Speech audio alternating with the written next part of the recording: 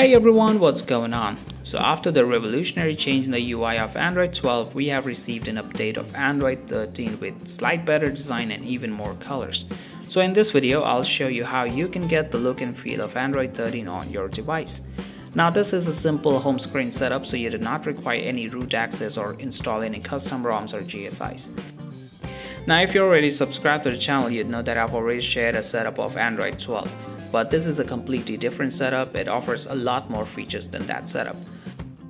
So to get started with the setup, the first thing you have to do is go to the link in the description and download all the materials required for this setup.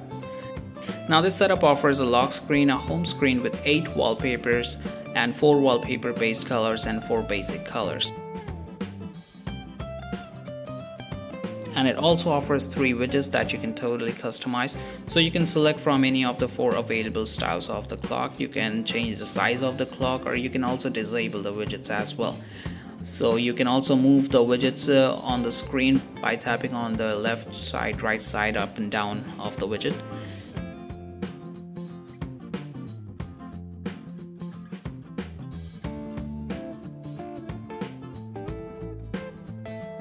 And you can customize the wallpaper from the wallpaper and style settings, and you can also apply the colors from here as well. This setup also offers a dark theme and themed icons as well. Now to get started with the setup, make sure that you download all the required materials. When you have installed everything, go ahead and open the Nova launcher. So to set up the Nova launcher, I've already shared a backup file that you can simply apply by going to the backup and restore settings. And if you face any issue while applying the backup file, you can manually set up the launcher by going to the home screen settings and then disabling the dock from here. And then you want to disable the search bar placement and set it to none with the page indicator to none as well.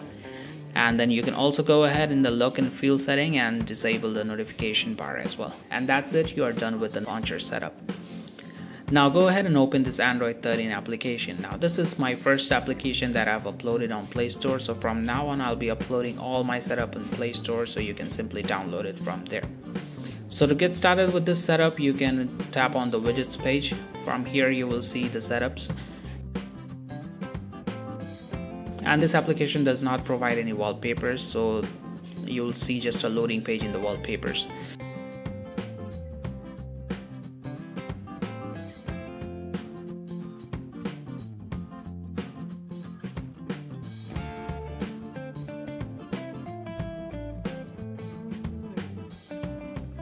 So as you can see, there are 2 setups here, but both setups are actually the same thing. The only difference is the timer on the status bar. So if you have a phone that has a punch hole camera in the middle or a notch, you can apply the first wallpaper that has the time slightly on the left hand side. Or if you have a phone that has a camera on the left hand side, like a punch hole camera like this, you can apply the second wallpaper. So whatever wallpaper you want to apply, just tap on it and it will automatically load in Klwp application.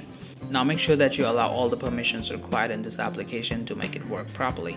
Once you're done, all you have to do is just change some settings in the application, so you can just tap on each of the icons and select your preferred application, as the app icons may not work on some devices because of different package names.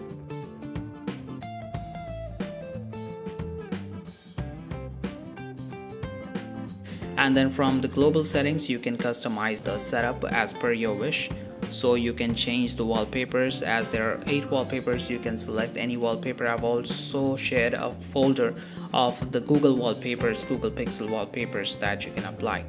And you can also customize the basic colors as well. There are 4 basic colors and you can totally customize them as per your wish. You can just tap on the color and then select any color that you like.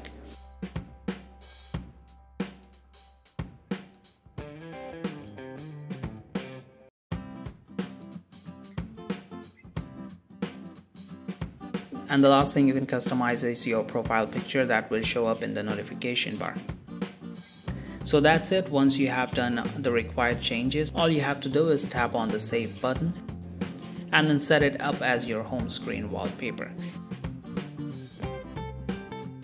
And that's it. Now you have Android 13 on your phone. So that's it for today's video. If you find this video helpful or if you like the video, make sure to subscribe to the channel and hit a like. I'll see you in my next video.